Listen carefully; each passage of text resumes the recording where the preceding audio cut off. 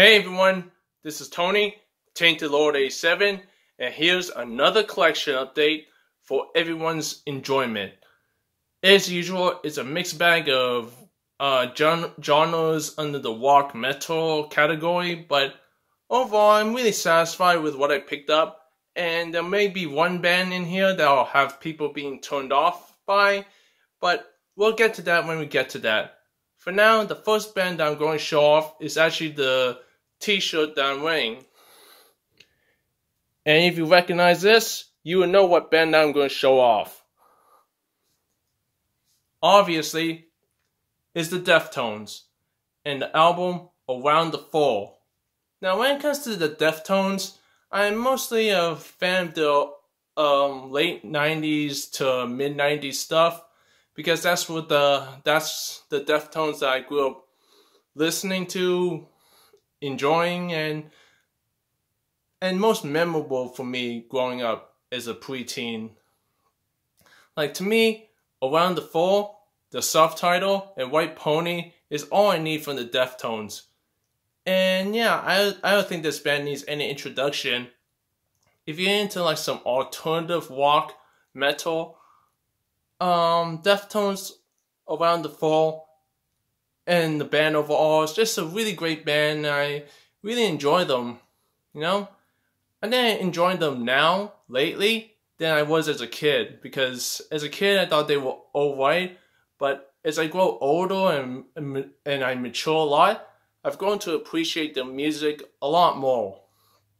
Though I'm not really that big on the later stuff. Like I said, I grew up listening to the Deftones during the late 90s to mid 2000s-ish, so that's the Deftones that I resonate more. But yeah, I'm really glad to pick up Deftones Around the Fall. You know, it can be like very melodic, aggressive, and definitely borderline on some serious metal style riffing. So yeah, really glad to pick up Deftones Around the Fall.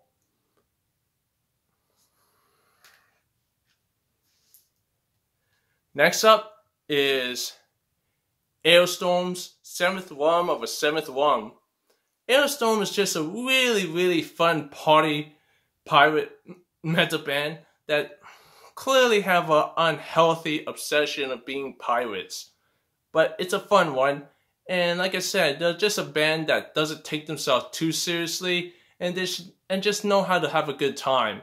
If you're into some really solid heavy metal, power metal with some folk metal elements, I think Alestorm are a band to check out, and Seventh Rum of a Seventh Rum is just another great album in their discography.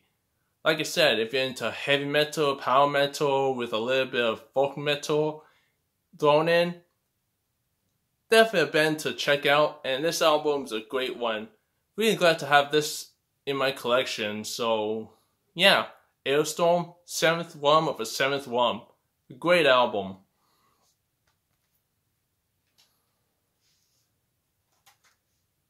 Next up is a band that I've always known about, but I didn't really delve that deep into this band. And this band has like a lot of how should I say it? Have a lot of mixed reviews. Like, some people like them, some people don't. For me, I'm kind of in the middle. I like them, but I don't love them. But this album from this band really kicks ass. And that's Whitechapel. And the album, This is Exile. This is Exile. Yeah, This is Exile by Whitechapel. And it's pure balls-to-the-wall deathcore through and through. It's heavy, it's riffy, it has some really guttural vocals, and it's like really brutal. But it's not the kind of deathcore where it gets monotone and boring. There's actually some flair in the style of deathcore on this album. At least for me. To me, this album just clicked with me. This is the kind of deathcore that I really enjoy, and I don't know why I never checked out Whitechapel's early discography. The only one I got from them is the 2019 album, The Valley, which is a great album. But I definitely need to check out and go more deeper into Whitechapel's discography, because This Is Exile by Whitechapel is a great example of how to do deathcore right, in my opinion. So yeah, really glad to pick up Whitechapel's This Is Exile, a heavy, brutal, riff-driven album through and through.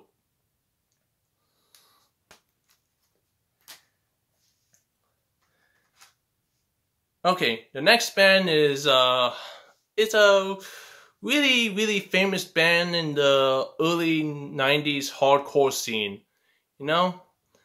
And I don't think this band needs any introduction if you're into the whole early 90s hardcore scene.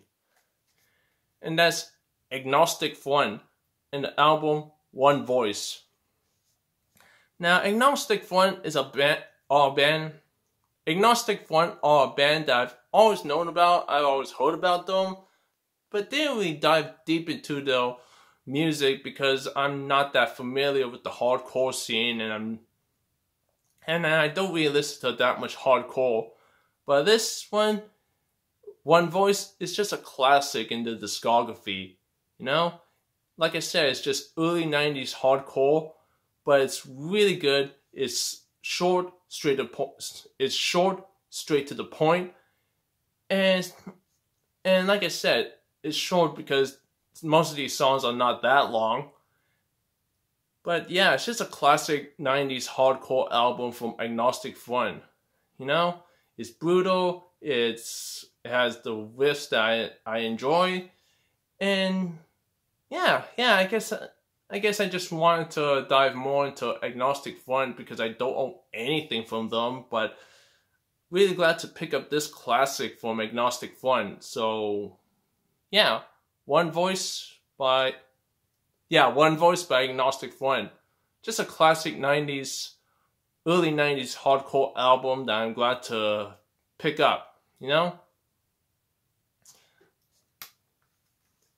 And, you know, let's move on. Okay, the next CD is another classic album from a band that I've really enjoy from time to time, and that's Faith No More, Introduce Yourself.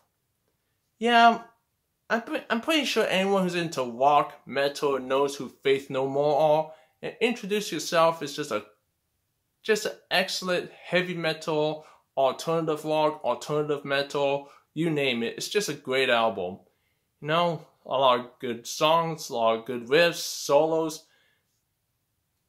and I forgot what's the singer's name on this album, but his singing style is very unique, and really does fit with the music, you know.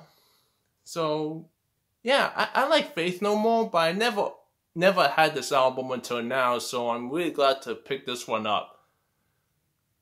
Introduce Yourself by Faith No More is just a classic album from them from the late 80s. Yeah, this came out back in 1987, so yeah, a classic album from the late 80s from Faith No More. So yeah, if you're into heavy metal, some alternative rock, alternative metal, or good music in general, then definitely recommend Faith No More, Introduce Yourself. Really good album, really excellent album, really glad to have it. And now the band that I said would probably make people cringe, like I said earlier, and honestly, they're a band that I actually grew up listening to as a kid, you know? They were like one of the first rock bands that I was introduced to, and while I don't listen to them that much, yeah, even though I don't listen to them that much, after finding out that they're going to be splitting up soon, I figured I might as well pick up the newest Last Final album and the predecessor for that album. And the new one from Sum 41, yeah, basically Sum 41. Yeah, I can totally see people cringing, but yeah, Sum 41 has a special place in my heart.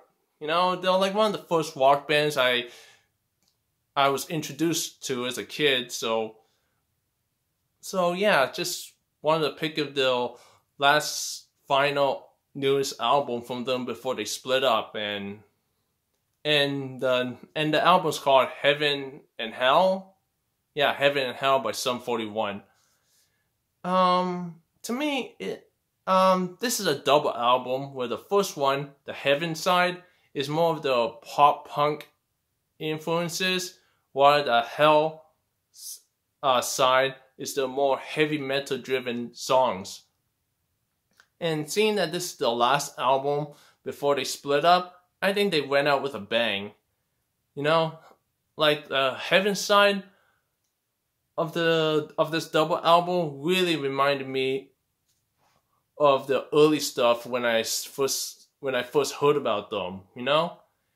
And yeah, the first disc is like a standard pop punk, but done really well in my opinion. While the second disc, Hell, is just some straight up heavy metal that's surprisingly good and surprisingly well done.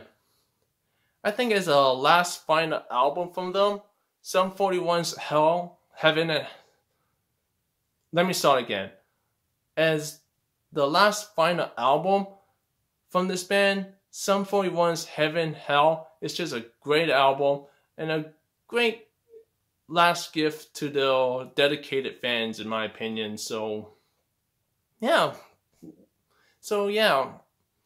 Sum 41 might not, win all the true metalheads, but to me, I have a soft spot for them. So yeah, I'm really glad to pick up Sum 41's Heaven and Hell.